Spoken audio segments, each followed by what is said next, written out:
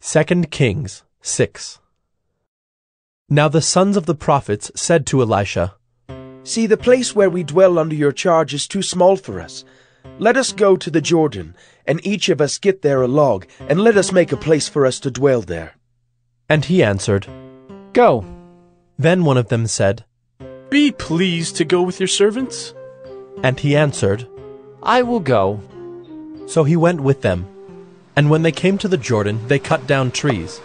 But as one was felling a log, his axe head fell into the water, and he cried out, "Alas, my master, it was borrowed."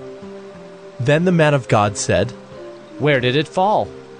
When he showed him the place, he cut off a stick and threw it in there, and made the iron float. And he said, "Take it up." So he reached out his hand and took it.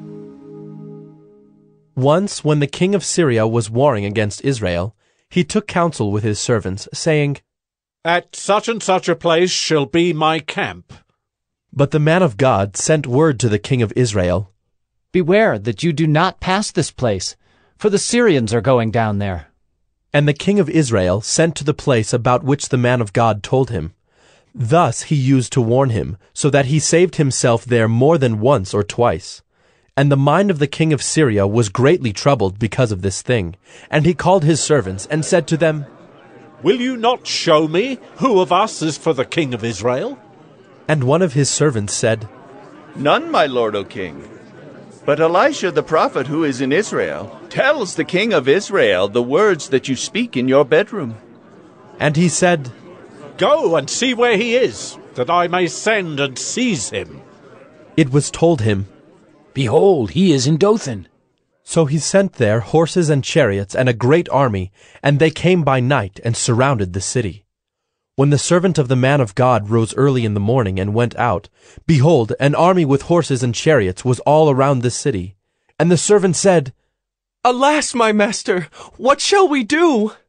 He said, "Do not be afraid, for those who are with us are more than those who are with them."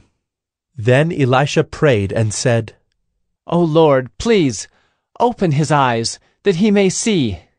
So the Lord opened the eyes of the young man, and he saw, and behold, the mountain was full of horses and chariots of fire all around Elisha.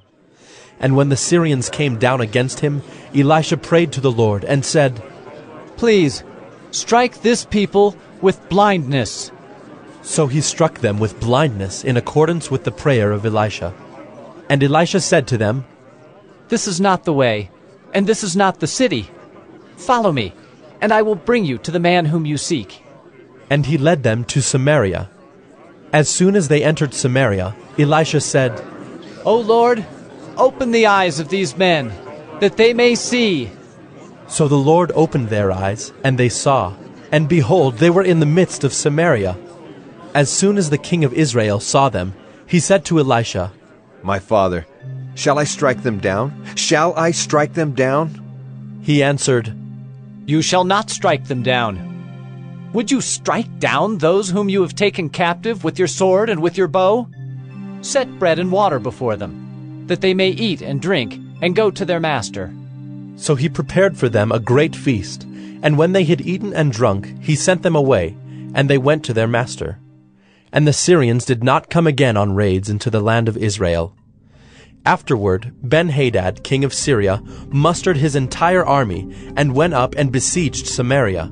And there was a great famine in Samaria as they besieged it, until a donkey's head was sold for 80 shekels of silver, and the fourth part of a cab of dove's dung for 5 shekels of silver.